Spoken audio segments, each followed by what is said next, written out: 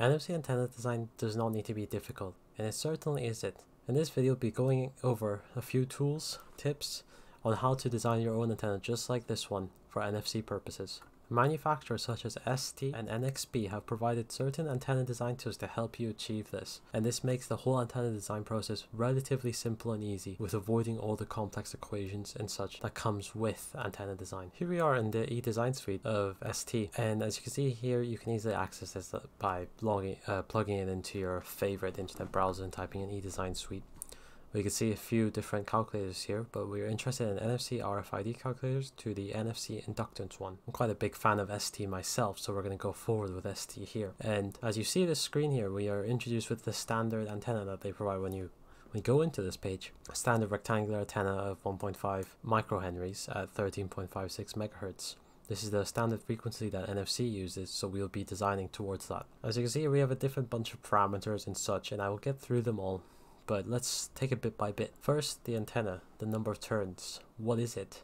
This antenna is essentially an inductor. And for those of you who do not know how NFC works or what is it, or would like to know a bit more about the math behind it, I've included 2 application notes in the description below about some bit background and some bit of reading, which I highly recommend you do, just to get your head around it and understand it a bit more, especially if you're interested, or you might think a few projects might come where you want to use this type of technology. So we see here that we have an equivalent inductance of 1.5 microhenries, and we wonder, well, how does this achieve? Is this the antenna we use to achieve it without touching anything? Well, we can check that by using the formula which is needed to our design, the resonant frequency formula, a formula that you probably have seen before. And it's, as you can see here, it's asking for values like the frequency, which we have, the inductance, which we have, and the capacitance. What is the capacitance? Where do we get from? Is it the stray capacitance? Is it something we put in? Well, we get that from the datasheet of a certain tag or microcontroller you may end up using. Here we are with the ST25TB04K, a tag IC that I've randomly chosen from ST's line of NFC tags and such. Not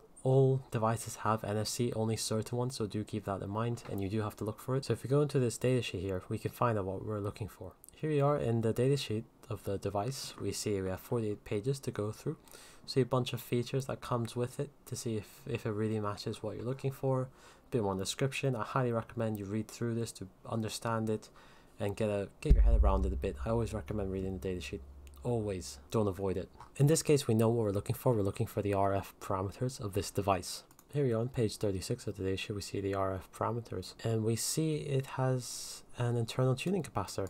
This is exactly what we're looking for. So in this chip itself, there is a tuning capacitor which is used to help alongside the inductor to give us our resonant frequency, which is exactly what we need. And we can see it has a typical value of 68 picofarads. With that formula we've just seen, we're going to plug in all these numbers and see what we get. Here we are on the online calculator that I've randomly googled because I do not want to enter into my calculator, and we're going to see what we get. So we know we're looking for the inductance. What inductance do we need? Since we have the capacitance, we know what resonant frequency we want. So we're going to leave that blank. Make sure the units are the same, and let's check it.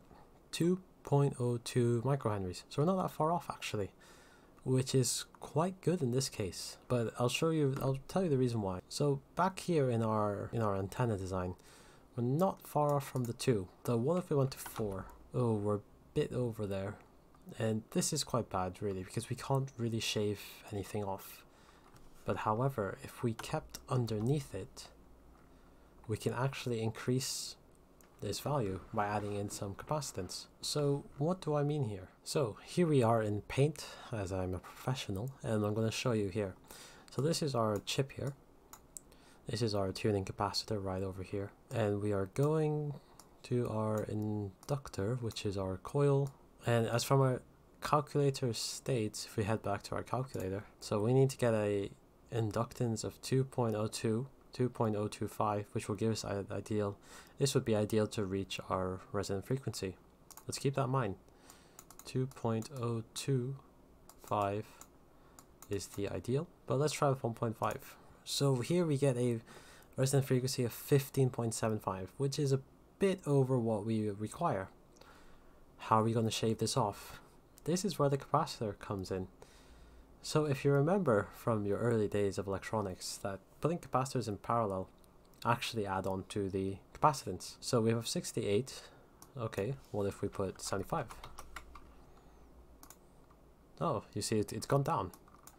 I'm gonna put 85, right, 90, 95. So I might put 90 to 95, something like that. Maybe I'll put 95 in. It's close enough. I don't think it'll make a big difference anyway to your things, to your design, but we'll leave it at that. So in 95, we've got 68 here. With some quick mathematics, we get a value of 27 picofarads. Coming back to paint over here, if we place this capacitor here, this is essentially acting as two parallel capacitors. So ideally we would have 27 picofarads. If we cannot find 27 picofarads, we'll round it to 25 or 30, depending again on the answer, whatever you want, whatever you feel is right. It's all arbitrary, and really it shouldn't make a big difference with just the side values. It's just whatever you can get. And this is how we achieve this 13.56 megahertz really of resonant frequency with our designed antenna. So coming back over here to our calculator, we are very happy with that. And now we're back here at the antenna design portion. And you might be thinking, well, it's lucky that it started off with 3, but what if I don't want something else? Well, you can always put it to 4 or 5 or whatever you're depending on your tag or microcontroller. Whatever it is that you're working with, it's gonna vary instead. Of course, all these other parameters for your size, so we could put it to 50 and 50, and as you can see, we've got a whole different antenna here, and we can fit our size needs and constraints. It's really, really useful. We can also do this with spacing and thickness. So if we did a width, of 0.3, you see it's gonna change. A spacing of 1, if we really wanted to, it's gonna change. We have a thickness of 35 microns. These are all values that depend on you, whatever you want to design to. There's no layout thing, there's no whatever. It all depends on your project, your design. What do you need? The substrate portion of it is, again, referring back to your PCB layer stack of ask your PCB manufacturer, what do you need, what do you have, what they can provide you, and what is their standard layer stack up.